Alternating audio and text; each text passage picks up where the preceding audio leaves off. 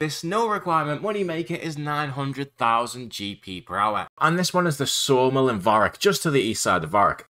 And it's been a while since I included nails in any moneymaker, but they've made a return because they're now profitable again.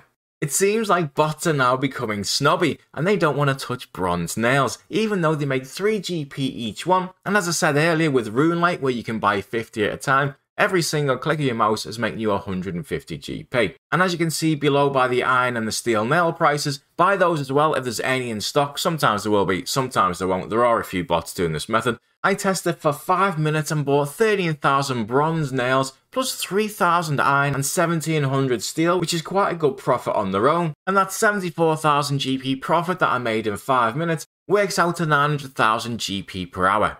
For the full video with tons more money makers, click the link in the description.